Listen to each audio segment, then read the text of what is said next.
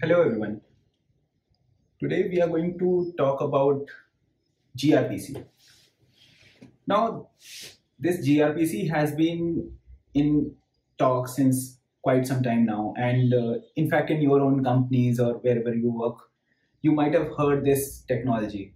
And a lot of people say that it's very fast, it's good to use it, but why so? So, I have done some analysis and I want to share those analysis with you so that you can make the correct choice that when to use gRPC and when not to. It's not that always gRPC would be the good choice. And likewise, I found that there are many cases where gRPC would be one of the best choices you can have. So gRPC is built by Google. You can go to the doc. I'll not go through the doc here. But overall, when you see the architecture of any microservice-based application, it's quite straightforward that there are multiple services, app service 1, app service 2, and likewise there can be even a forest of services. And they communicate with each other using some protocol. They might be HTTP, they might be protocols based on TCP, UDP, based on the use cases. So today, the thing which we are going to talk about the most, which we use, is the REST APIs. So gRPC is far better compared to REST in many of the cases. And when you communicate between the two services, service 1 to service 2, it will be recommended that you communicate through gRPC.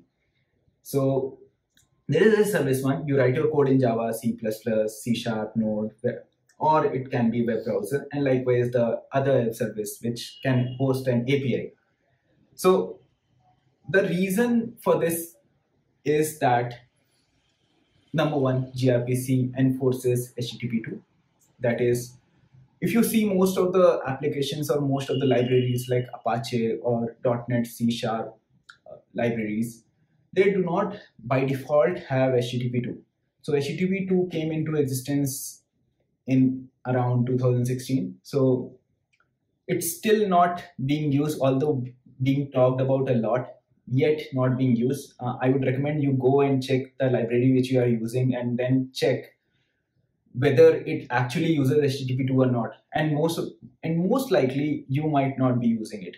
Even though HTTP2 would be supported, for example, Apache library has HTTP2 since 2019, but I haven't seen anybody adopting it as such. So number one, it enforces you to use HTTP2 because you are using a library built by Google, and that library by default has this HTTP2 notion.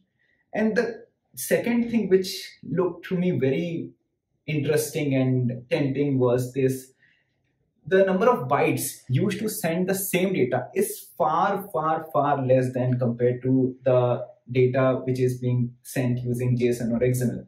So let's say if you send some data and that data in a JSON format takes 70 bytes.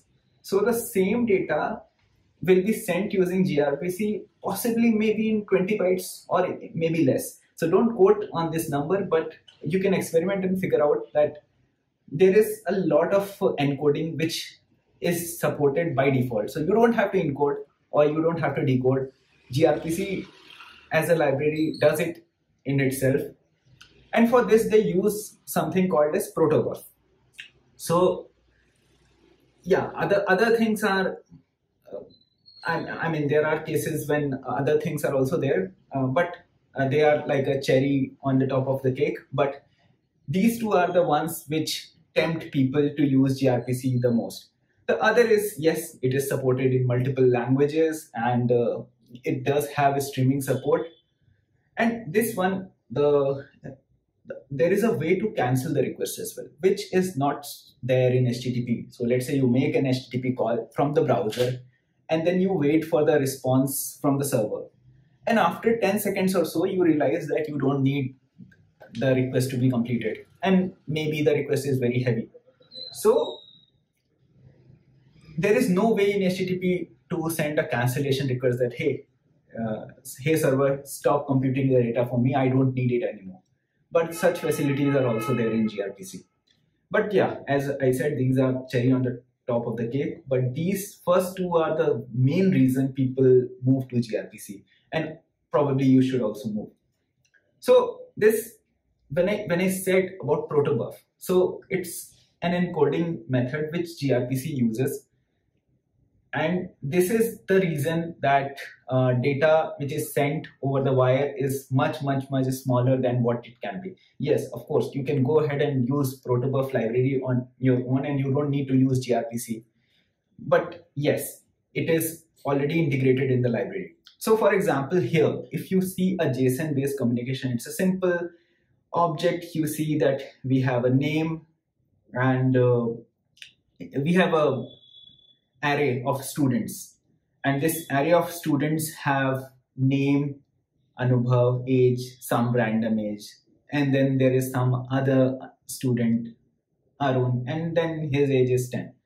So if you count the number of characters, and one character is equal to 1 byte, so if you count these characters, they come out to be 67 characters, which essentially means 67 bytes, which will be sent over wire. So this is the typical JSON which people use here and there, and they send the data.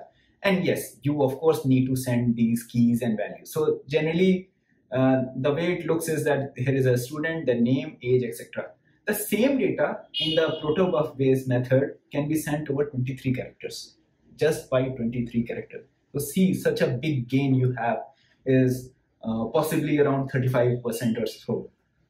So how does it do it? So if you see this JSON, I'll go into the code as well, but if you see this JSON, you see a lot of repeated data, like you have a name and you have Anubhav, then age, you have age 10, then you have another object named Arun,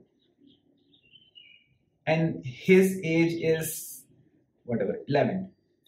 And then you have curly brackets, curly bracket, open, close, comma. And this data is very much human readable. Anybody can see this data and understand it. But don't you see that this data, name, age, this getting repeated? Yes. So what happens is that over the wire, when you send the data, these keys keep on repeating again and again and again and again. So in an array of objects, this name, this age, this name, this age, and if you have 100 objects, then God save you, you have this name and age getting repeated again and again. And each name consumes 4 byte, this string, and age, this consumes 3 byte. So 7 byte extra data being sent again and again. So what would be the naive approach to fix it? Some people can say that, hey, I don't want to send this name and age. I'll send just N and A, and I'll be safe. That is, and in my code, I will have something like N means name and A means age. And this way they might be able to save some bytes. And then somebody would say that, hey, I don't need this name and age.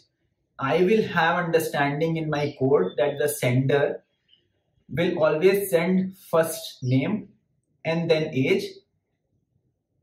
First will be name and then there will be age, and then maybe between them there would be some delimiter.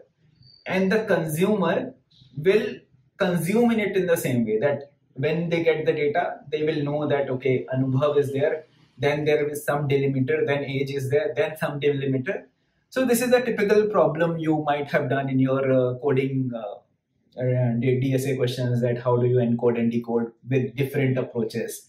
So yes, you can of course go ahead and do such things, that you send the data from the client or server or peer to peer, and you encode the data in a way which you understand, and then the server will decode that data which would already be communicated between the client and server, and they will communicate. So in this way, they will know that, okay, this data is there, client sending the data in a certain format, Anubhav, delimiter, age, delimiter, Arun, delimiter, age, and the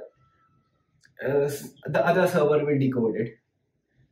don't you think this is encoding and decoding which you are doing on your own in your application layer, which has already been solved by Google, and that is the Protobuf library which is there.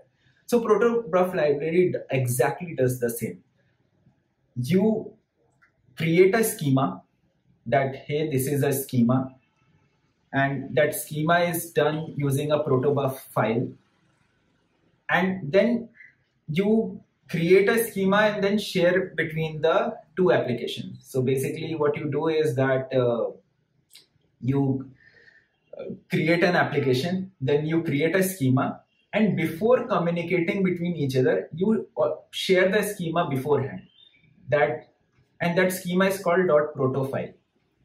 So you share the .proto file between both the machines when you deploy it, when you write your code. So now your client as well as server, they know about this proto file. And once they know about this proto file, and you use this library to encode, so this library intelligently does all those compressions. I'll come to the demo of this in the next video, but just take it as a face value that this is just a 23 character, and this library is doing all the work for you to compress this 67 bytes to 23 bytes, and the compression and the encoding and decoding is being done by both the client and the server, and they communicate using some fixed schema. So the repeated data is somehow avoided, and yes, the data is communicated in a lesser bytes.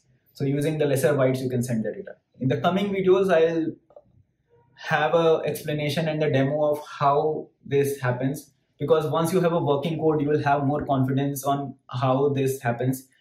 So the next video will be around a demo of Protobuf using a Java code. So I'll have a Java code, a Maven project, which commonly everybody can go through, and I'll share it on the GitHub as well. So when you run that code, you will have more confidence that, hey, this is the same data which is taking lesser bytes, and the same data is taking more bytes in JSON format compared to the Protobuf format, the serialized format. And then we'll move on to gRPC. So when we move on to gRPC, you'll have idea that, okay, under the hood, it is using Protobuf, because of which the data is small. And the second is it will use HTTP2, will also Wireshark and see that, yes, it is actually HTTP2. And there are other features as well we'll explore in the coming videos.